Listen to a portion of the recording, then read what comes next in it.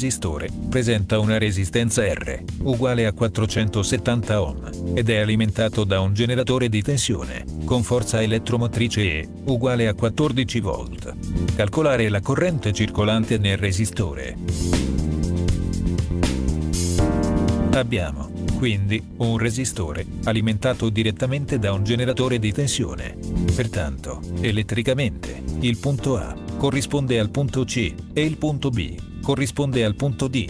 Ne deriva che, se tra A e B è presente una differenza di potenziale di 14 volt, anche tra C e D è presente la stessa differenza di potenziale.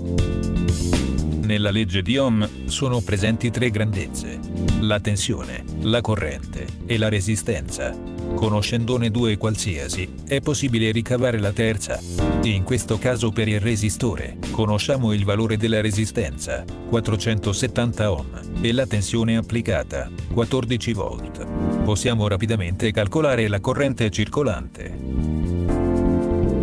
Applicando la legge di Ohm, si ricava la corrente I uguale al valore della tensione V diviso il valore della resistenza R. Quindi, 14 diviso 470. Otteniamo una corrente di 0,03 A, cioè una corrente di 30 mA.